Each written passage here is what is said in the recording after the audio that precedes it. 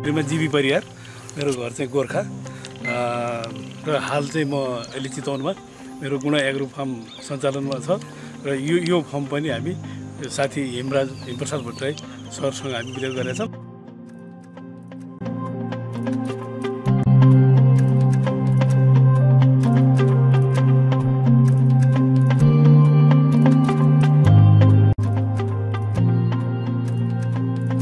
विदेशमा म सन् 2000 मेको 29 तारिकमा कतार गएँ र सन् 2016 अक्टोबर 20 तारिकको दिनमा म नेपाल फर्केँ।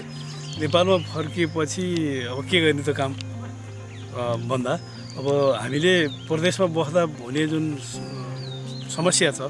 र मनमा एउटा फिलिङ छ त्यसलाई चाहिँ मनमा के एउटा भावना हो त भन्दा प्रवासको गमनलाई चाहिँ रोक्ने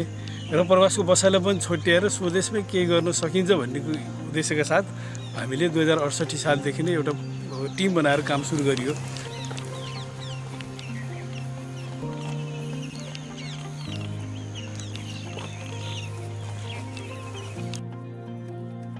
कृषिमा नै जोडिएर रिटर्नहरू कृषिमा नै जोडिएर र कृषिको लागि हामीले कुनै तालिम लिन नपर्ने, विशेष तालिम लिन नपर्ने, यसै पनि हामी अटोमेटिक कृषक देशैभरि 70% भन्दा बढी कृषक भएको हुनाले हाम्रो छनौट उत्पादनमा नै जोडिँदा नै राम्रो छ। उत्पादन राम्रो गुणात्मक र मात्रात्मक हिसाबले उत्पादन गर्न सकियो र उचित बजार भाउ पाइयो भने देशमा नै हामीले महिनामा 2-4 लाख रुपियाँ कमाउन सक्ने वातावरण छ।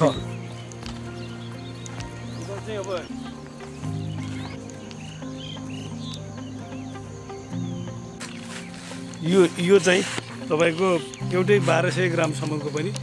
उत्पादन भयो कि र यो पनि छ होला तपाईको 500 ग्राम। यो चाहिँ तपाईको श्रीलङ्कन र थाई अम्बाकुबाट यहीँ बिउले बनाएर त्यो अहिलेको नर्सरीमा देखाएको बिरुवा छ नि यसैको र यो यस्तो यो अलिकति पनि यस्तो डङ्कहरू नमारोस् भन्नको लागि त्यो क्यापिङ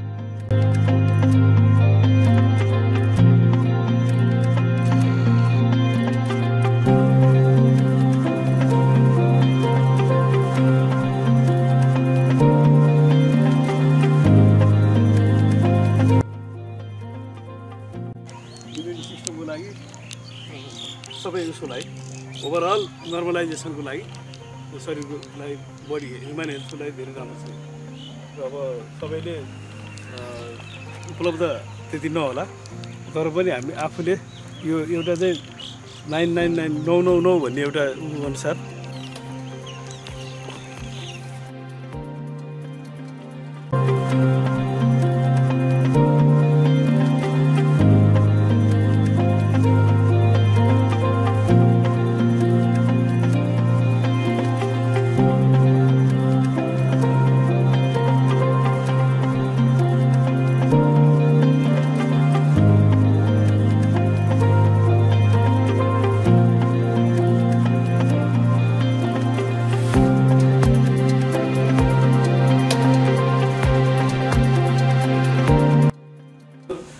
हामीले पनि यसो खाएर है एकदम राम्रो छ। उत्पादनमा जोडिनु मात्रै अन्तिम विकल्प छ अब, किनकि हामी सबैले गर्न सकिने, परिवारले नै गर्न सकिने, समूहमा गर्न सकिने काम यो भएको हुनाले सबैमा म अब आफ्नो प्रवास गमनलाई पनि रोक्ने, जति दुःख हामी विदेशमा गएर अर्काको देशमा गएर अर्काको इसारामा काम गर्न सकिन्छ गरिन्छ त्यति नै आफ्नो काममा त्यो ऊर्जा लगाइदिने हो भने देशमा नै छ र त्यसमा विश्वास जागेर नै विगत 4-5 वर्षदेखि म चाहिँ सुरु गरेको छु।